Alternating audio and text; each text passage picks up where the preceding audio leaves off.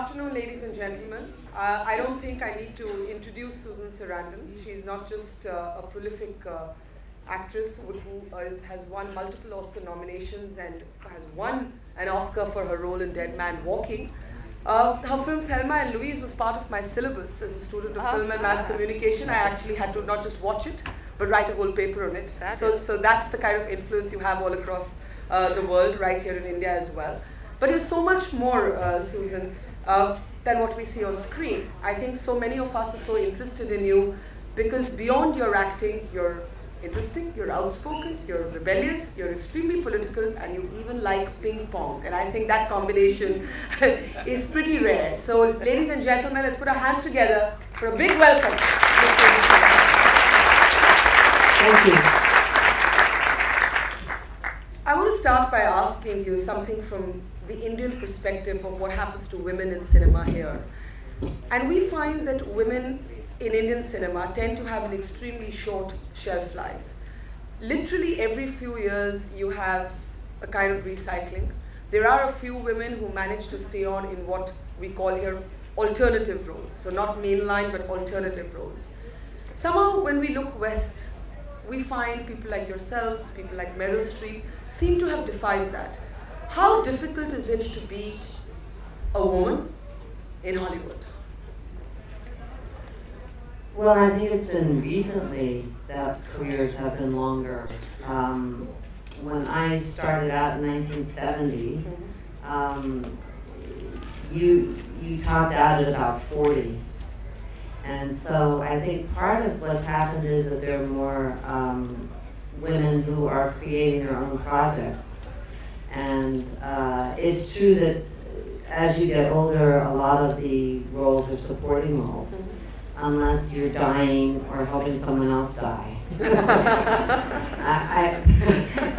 That's one phase I'm trying to phase out of because I had quite a few films that were like that. But I think part of what helps is if you're a character actor. I always saw myself not as an ingenue, even though I started when I was 20, but as a person who was interested in doing a lot of different roles than the person I am. And so I think it's harder if you're an ingenue or a leading lady that isn't very versatile. In the business, I think there are some people who have very strong personalities, and so they play themselves over and over, men and women. I mean, Bruce Willis doesn't do a lot of different kinds of parts, you know, whereas somebody like Al Pacino would, or Meryl Streep does a lot of different type of parts. But some of the women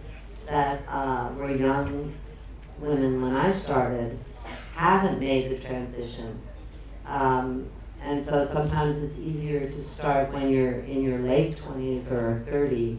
But I think it's just, you know, there certainly are more male roles and men get paid a lot more, but they're not necessarily good parts. So I don't know if we want to play They're more stereotypical parts for film. Yeah, and because the studios are run by men. But what's interesting is that women buy more tickets. And people that are older buy more tickets. So they're starting to understand to gear a little bit towards that. But I think mostly now women are creating their own projects. Would you say it's a discriminatory space, the film industry, towards women? Is it discriminatory? Is that oh yeah, absolutely, sure. It's a male-driven, and now more bank-driven. I mean, in the early days of cinema, they had personalities who took chances on films, the heads of studios. Now it's very much run, you know, they check to see how many followers you have on Twitter. And if they're casting things, they're doing a lot of surveys. And it's a rare studio person who will take the chance to get behind something, because people try to keep their jobs by never having to say yes. They say no as much as possible. And so it's very rare when something will come out of the studio system that is unusual. That's why you have so many movies that are number 2, 3, 4, or 5 of the same franchise. It's mostly, I think a lot of money is made with franchises now. The media has often described you as somebody who's played strong women on screen, but you've contested that narrative by saying that, okay, maybe in hindsight they seem strong, but when you were actually playing out these roles, they didn't seem particularly strong. They were women who just were driven by circumstances or had to do what they had to do. And in Thelma and Louise, you actually, I think, described your character as somebody who may have actually been on the verge of a breakdown. So, do you find this labeling of Susan Sarandon plays strong women slightly problematic? Well, it makes me feel stronger. I don't find it problematic. I just think that it's interesting in hindsight. You can look back and think, oh, Sister Helen, for instance, who I know personally, yeah. You know, what a strong personality, how principled she was. But in fact, each step of the way was so difficult, and I find it more interesting to play ordinary people who end up making a decision. There was a time when that came between you and presenting the awards. So was there ever a conflict for you? What is the Oscar to you? I think it's hard enough in the business without awarding things to some people and not to other people, and but at the same time, it's a very select club to be in. You know, I was saying the other day, if they had to say 5-time Oscar loser, it would feel bad? Yeah, I don't know, you know, because that's basically what it is when you're nominated, and it is an honor to be nominated because there's so many wonderful performances. So I would be lying if I said that it doesn't mean something to have an Oscar and to get awards from other countries also.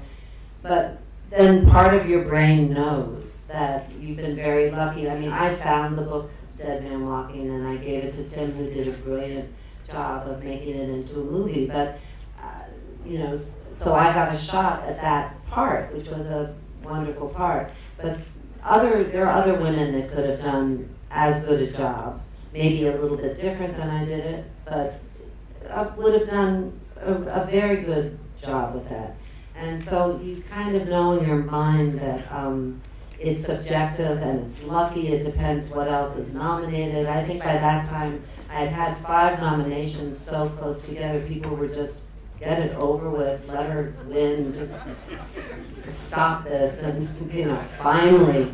And that's why sometimes you see people getting nominations, I mean, winning the Oscar for something that maybe isn't even their best work. I think that happened with Al Pacino, where he'd been nominated a number of times, and then the year that he won wasn't necessarily even the role that you remember him with. But so it's a mixed bag, but certainly it's.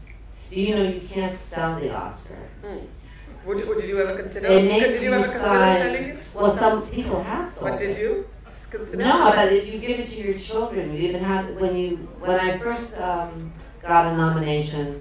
They hadn't started making you sign this piece of paper that says that you won't sell it and that you'll give it to the Academy for $1 if you die or something.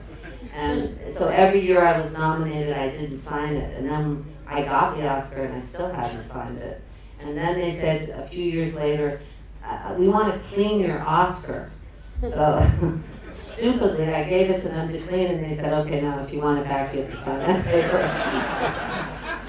Because Michael Todd Jr., remember Around the World in 80 Days? Yeah. His son had a number of children, and he needed money. And he sold his Oscar, and they got very angry, and that's when they started this whole thing. Because it's crazy. I mean, you can sell a menorah. I mean, you can sell religious things. You can't sell the Oscar. It's crazy. Now, you have been known for your outspoken political views. You took a position against the war in Iraq, for example. You've taken strong political positions within your own country. This is, by the way, very rare in the Indian experience, because we don't actually see our film industry representatives taking political positions at all, and we often wonder why they don't and why they can't. But I have to ask you, because you're so political, how would you assess Barack Obama, looking at Snowden, snooping, NSA, what's happened in Libya, what's happened in Syria. Do you think he deserves the Nobel? Well, let me say that it's not that common anymore in the United States either to be outspoken, because it's been so harsh on people who have asked questions in the major areas. And because there's very powerful hate jocks, we call them, on the radio. And so you risk a lot to ask questions now in the United States, more than it used to be. And I can say also that when outside of the United States, here for instance, you ask many more political questions than, you know, when you're doing what they call a junket for a movie in the United States, it would be all about who you're sleeping with or what your children are doing. I mean, they never touch on, hardly ever touch on anything political, so it's very unusual. But how would I rate Obama? I think Obama, when Obama was elected the first time, and both times, definitely whatever the Republican choice was would have been a disaster. So, I mean, I voted for Obama, and I'm very happy that he was elected. He accomplished a lot by being an African American who was elected president. I mean, I think the rest of the world thought we'd lost our minds after 2 times with Bush.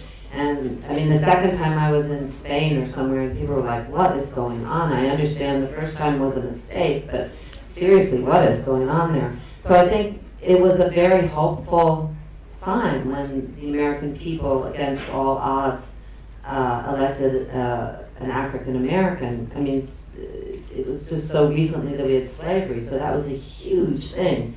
And I think that his family is great, and she's great.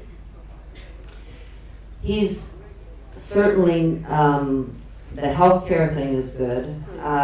He has prosecuted more whistleblowers than all the other presidents put together.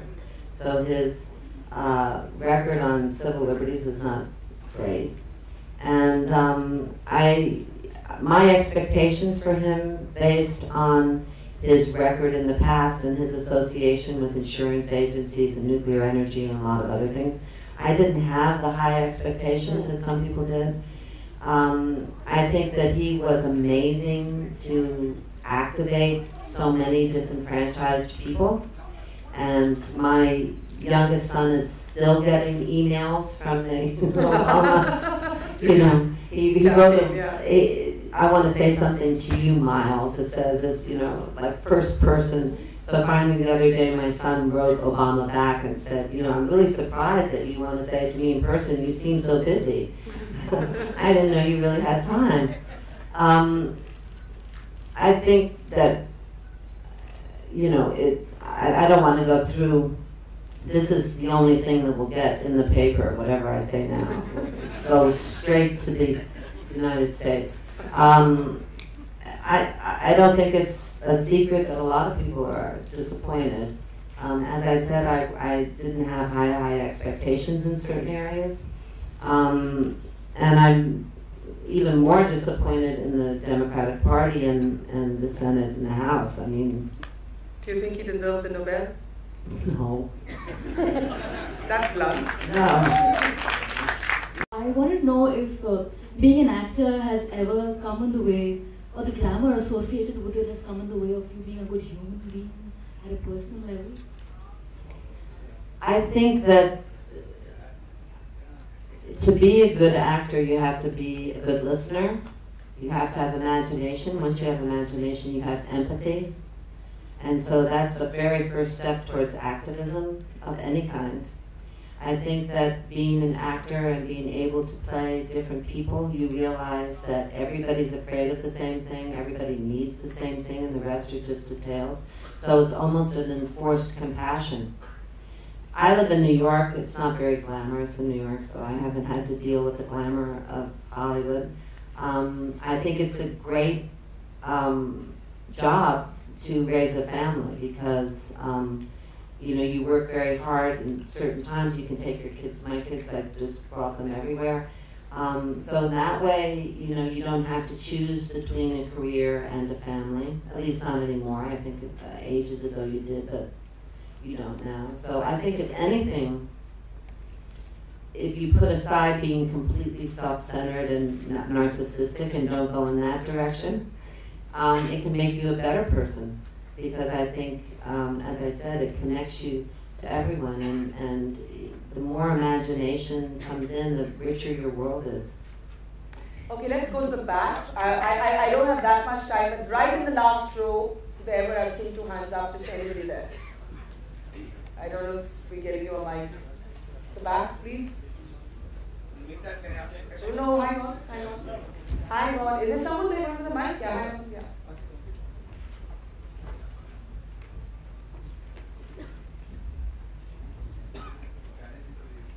Yeah, okay. It's become more of a political issue. Hi, my name is Go Samir. ahead, ask a question. But let the person that ask a question. You should wrestle. Why are you shouting? Let the person in the back ask a question. You've got a mic. Please sit down. Hi. Yes. Yeah. My name is Samir. I'm an actor as well. I have actually 2 questions for you. The first one was, have you ever had to struggle with something known as emotional memory? Because, I mean, as an actor, I've had, it's been really hard for happy and crying, especially on stage. You know, crying on stage and instantly laughing on stage. It's quite, I don't know, I thought it would be easy, but it's not.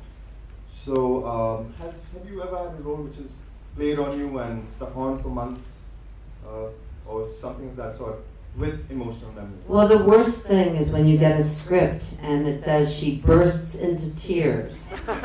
Because then every time you get to that place, you think, oh my God, am I going to burst? Am I going to burst? So I think you put so much pressure on yourself when you know those things are coming that it makes it difficult, especially on stage. So I think you have to be able to sometimes fake it. You can't expect all the time, especially on stage. I don't like to use, you know, thoughts of my children dying or anything. I don't like to use personal memories. I'm too superstitious. Sometimes I find physically, when I'm doing a film, I can kind of physically walk and get myself into a state. And then sometimes it works to try not to cry.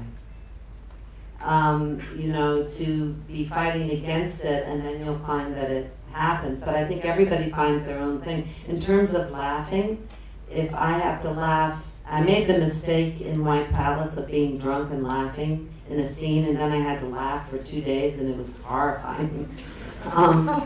And I find sometimes when I just make a ridiculous sound laughing, then it really makes me laugh. When I hear myself laughing, then I say, oh, that's ridiculous. And I laugh actually. But to do anything in a sustained way, certainly in a film when you have to do it all day long, is very difficult. But I think physically sometimes you just have to find your own way. And probably because you're worrying about it, it's going to make you more tense. Like if it's cold, if you have to cry, you have to drink a lot of water.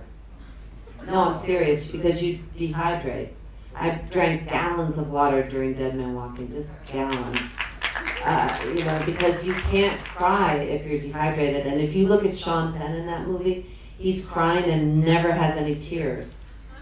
I don't know why that is, but he never makes tears. So I think each person has to kind of try to find their own. But when people are happy and when people are really sad, sometimes they do things other than laugh and cry. So you might try to figure out alternatives, because maybe there's a more interesting choice than actually crying. Because sometimes guys don't want to cry. Am I not right? I'm a huge fan. My name is Ramesh. The one question I need to ask, I've loved all your work. Which is that role in which you put the most of yourself, and which is the one that has satisfied you the most and given you back what you want to put in? And are they the same? I don't know which one has the most of me really yet. I think your sense of humor and, you know, I don't feel like I'm playing myself in any of the ones that I've done. I can answer the second question easily because of Dead Man Walking, finding the book, developing it, having that responsibility, and because there were so many ways for that to go wrong. And also, I really wanted Sean Penn. I couldn't imagine anyone else but Sean who could be that scary and that vulnerable and have that hairdo. But I had to really surrender to that part because basically I just go around saying, I'm so sorry, let us pray. And he gets all the flashy stuff, you know. So I had to really not try to have an act off with him and try to compete with him because I had this huge responsibility with Sister Helen, representing her, who by that time I knew quite well, who I loved very much, and this whole love story that was, for me, the story of unconditional love, and if a person can love someone unconditionally. And so I had to really put aside my ego and just surrender and pray every day when I went to the set to do that, really. So when that came out, and thanks to Oprah putting it on her show, it was a huge hit because we didn't expect it to. We thought it would go straight to DVD. Nobody wanted to make it. You know, the guy dies. There's no love, sex in it. Nobody wanted that movie. So when the people found that movie and made it a hit, it was so rewarding because now Sister Helen was speaking to thousands of people, and the whole dialogue about violence and about, you know, the death sentence and capital punishment, it started this huge discourse, and so many people who had lost relatives violently, murder or something, found it very healing. So for me, that was the most rewarding, the fact that I had found the book, she had trusted me with the book. She just gave it to me on a handshake. You know, there was no, it was done so outside the box, and then it turned into, you know, over $100 million film, and now there's a play, and so it's in high schools, and it's in, you know, in different countries, and the folks saw it, and a few folks have done not the other one before. So for me, that was the most rewarding for those reasons. Thank you so much. That is, I'm very, very happy with that answer. All right, we're completely out of time. We have 15 minutes past the time. We'll just have to end here. We'll ask Derek. My motivation with my career. Okay, she'll ask the question. We'll ask the question. Come on. That has to be the end. Honestly, I just wanted to get out of New Jersey. And I fell into the business. Someone needed someone to audition, and I went with them, and they saw me, and they said, why don't you come back? I came back, and I was in New York for 5 days, and I got a job in a movie that ended up being huge. And they just explained to me what they wanted me to do, and I did it. And the first thing I had to do in the movie, I supposedly was on drugs, and I had to trash, just, you know, throw things all over in the store. And after I did that, I thought, oh, this is fabulous. This is so much fun. Why could that be fun? And then I got another movie, and then I got on a soap opera, and then I started kind of understanding what I was doing. And after a number of years, I thought, oh my God, I guess this is what I do. I had paid off, I went to 4 years of college. I paid off my school debt. And I thought, you know, I get to travel, I get to meet interesting people. This is the best ever. And then I just realized, I guess, that's what I do. So I wasn't really motivated to be an actor. I wanted to go to college. I loved literature. I loved films. But I got hooked when I started doing it because it feels like you can never get it completely right. You know, every time I see myself, I think, Jesus, I knew what I was doing. Why didn't I do it more convincing? Why wasn't I braver? Why was you know, and it's still that way. So I don't think you ever feel bored.